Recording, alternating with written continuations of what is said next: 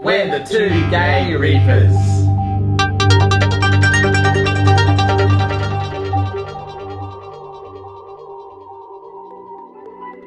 Hey Reefers, we're here today trying out the new DipX from Red Sea.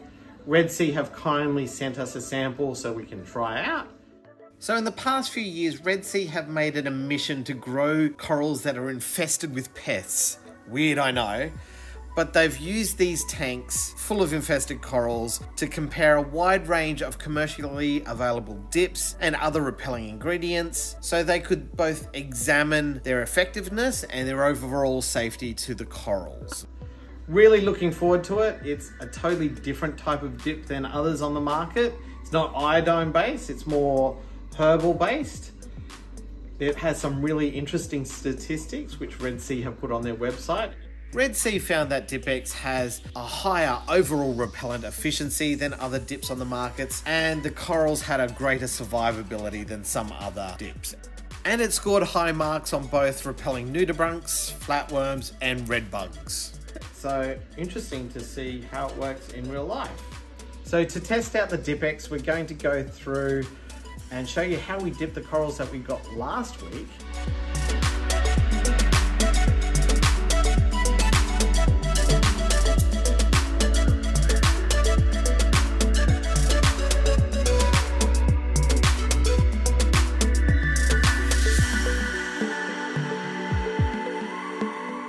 So the box states that it's effective against a lot of coral hitchhikers, especially nasties like Acropora eating flatworm and also red bugs. So with a load of acro, that's the type of stuff you want to avoid going into your tank. So this should be good. So we have about 4 liters of water in here.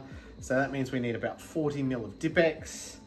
And then we bathe it for 15 minutes, agitating lightly. So let's crack this open and give it a go. Good thing, like all Red Sea products, it does give you a little measuring vial. Ooh, it smells surprisingly different. Have a smell. What would you say that smells like? Incense, not incense. Yeah. Yeah. It's very floral, yeah, compared to your iodine-based dips. Yep. It's a nice change, actually. It's actually not bad. It doesn't smell too bad.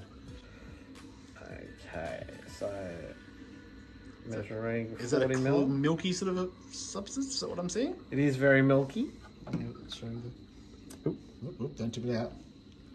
So it's a very milky looking. Chuck her in.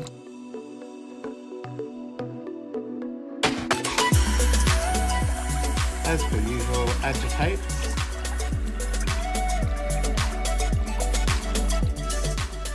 Hey Siri, set a timer for 15 minutes. I love our assistant, Siri. Siri is very helpful. I have been told once you take it out to really give the coral a good rinse in tank water.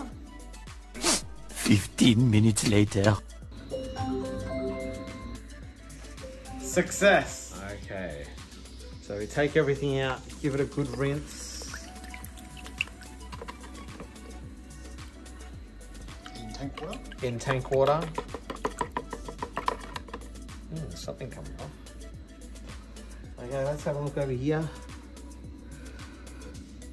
To be honest, there's not a lot in here, but I don't expect there to be a lot because Nick's corals are generally pretty clean. Nick keeps his corals very clean. There's a few amphipods. But all in all, I think it's a nice, gentler way of dipping corals.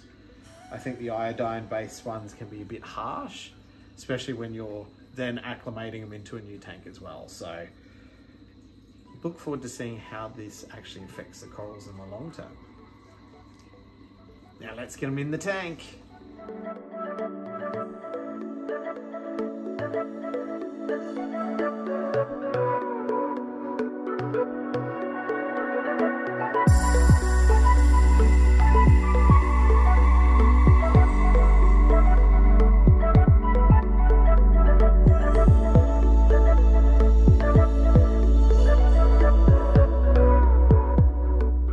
Cool, we'll let the corals all settle into the tank.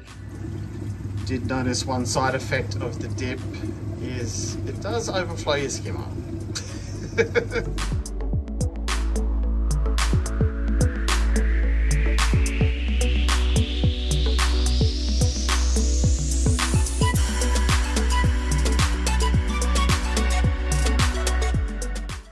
To 6 weeks later.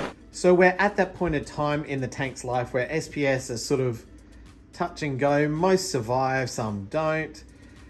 With the DipX, we have had a little bit of loss, but the back half of this particular coral is still alive. And that's been about a month now. The Echinata's going good. The Robusta, oh my goodness, it's looking so good. I do feel it's starting to encrust right down the bottom there. This other half of the Echinata actually has growing tips right where it's been broken in half. The big coral, mind you, remember these are wild colonies. It has had some tissue loss. The base seems to be expanding and the tips are still growing. So I count that as a win, especially after about a month. And lastly, the wall coral's doing really well. If the fish get out of the way.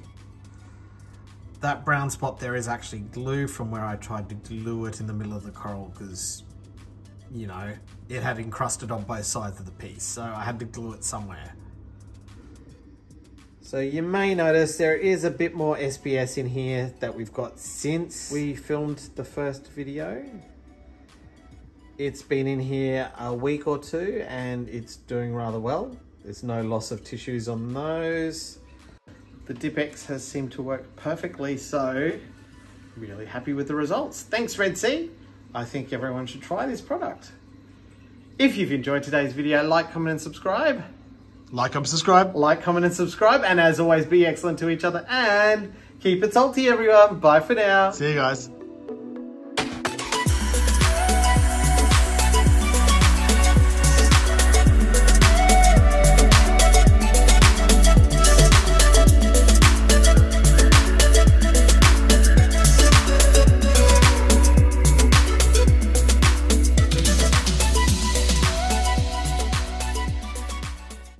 Coral hitchhikers, including Acropora, eating flatworm. Let me say that again. Flatworm. One for the blooper.